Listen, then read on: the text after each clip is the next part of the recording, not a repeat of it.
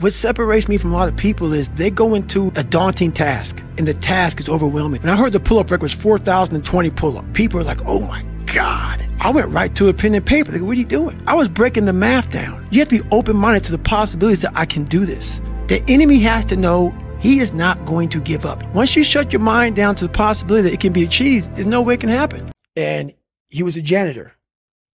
And no one knew who the fuck this man was. He had the highest award in all the military for heroics. For heroics, saving lives, putting his life on the line. Could have been killed.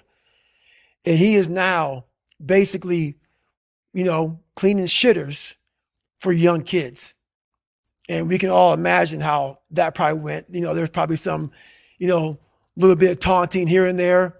I have to continuously get better myself. I have to cap my success because for me to help people out, I can't just say I did it once and I'm good. And that is evolution. You must continue to evolve. And you don't evolve, for me, in my job, unless I cap myself somewhere and say, okay, you made this much money, get back to fucking work. I am exactly what I should have been. Because now I realize that in that 1 second. I go through all that. I know how it's going to feel because I failed so many times before. Failure is the ultimate thing, man. I failed so many times before. And that's why I don't look at failure anymore as failure. There's several days I don't want to do shit. I procrastinate like a motherfucker. This is one of those days, man. I put my shoes and my socks and my shorts on every day.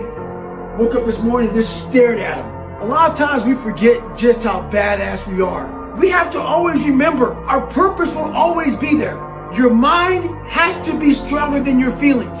So you be the motherfucker that always gets it done. Stay hard. People are fucking hilarious. They are so threatened and jealous and insecure and every word in between all that shit. When I was fat and lazy and insecure, struggling in life, people were giving me all this advice, trying to help me out. Well, I went on the other side of the spectrum. I lost weight, I started studying, and guess what? They still had shit to say. People don't want to see you better than them. You make them feel good about themselves when you're fat and lazy, and you make them feel like shit when you come from the depths of hell and decide to fucking make it. Don't hate a motherfucker because he worked harder than you. Stay hard. Weak people hate strong minds, and there's an infestation of weak people in this fucking world. See, you're born with one mouth for a reason, to speak what you believe in. And what happens is the goal of weak people is to silence you. So what they do to you is to isolate you. You start speaking out both sides of your mouth. They make you so fucking soft, you become a fucking bobblehead. You start shaking your head yes, for whatever they fucking want. Speak your truth. Don't be a fucking bobblehead. Stay hard. We are training kids and people to be soft in a world that continuously gets harder. It doesn't correlate. You have to build a person that can withstand the pressures of whatever they're going to be dealing with in life. And we don't do that.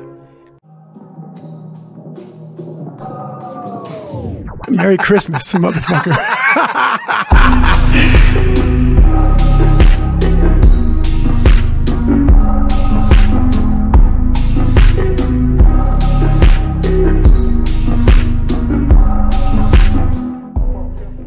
And you don't, you are cut, you don't have stretch marks and all that stuff. How? I developed a psychotic weight routine. It was called anywhere from the 100 to 500 routine. So I pick a light weight and I go in there and I smoke out 100 times without stopping. And if you do stop, you don't rack it, you rest up. And by you resting up, your muscles are still working. And you can only rest for 10 seconds. It literally was burning so much muscle. My muscle was just getting fatigued, the lactic acid, and it kind of kept that muscle nice and tight. Yeah. And that's what helped me out a lot.